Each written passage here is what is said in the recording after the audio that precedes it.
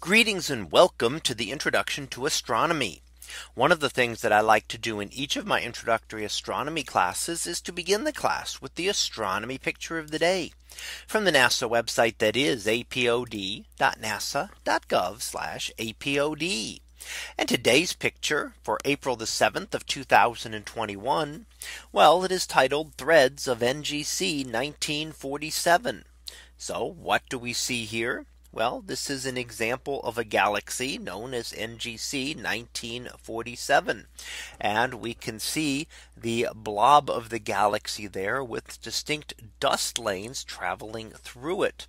Now, it doesn't look directly like any type of galaxy that we're used to. It doesn't look exactly like an elliptical galaxy, since it has very strong dust lanes. And it does not look like a spiral galaxy with the distinct spiral galaxy that we're used to looking at.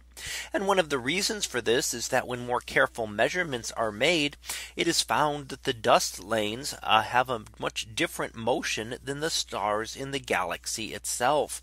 And that is telling us that this dust lanes are probably from another galaxy, and that this galaxy is in the process of merging together.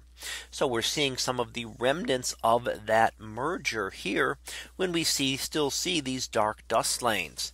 Now, over time, they will form into stars and will become part of this galaxy itself. So eventually we will see just the one galaxy if we could wait a few more billion years.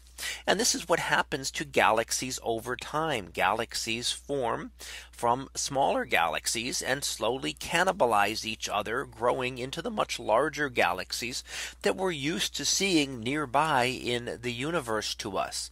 But when we look back to the very early times within the universe, we find that galaxies were much smaller. So they have grown, and over time those galaxies have combined together, and we still see some evidence of those collisions going on today. So even our own galaxy is undergoing collisions and interactions with some of the small galaxies that orbit around it. And we are on a collision course with the Andromeda galaxy in several billion years, and will likely merge together to form one much larger galaxy. So we're not seeing something that is unusual here, but actually a natural part of the process through which galaxies have changed over the billions of years since the universe formed.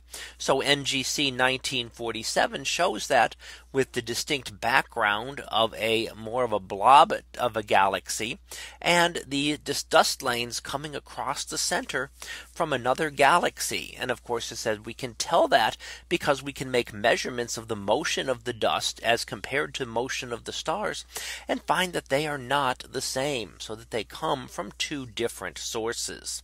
So that was our picture of the day for April the 7th of 2021.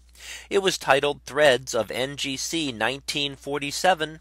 We'll be back again tomorrow for the next picture, previewed to be Ginny's close-up. So we'll see what that is about tomorrow. And until then, have a great day, everyone, and I will see you in class.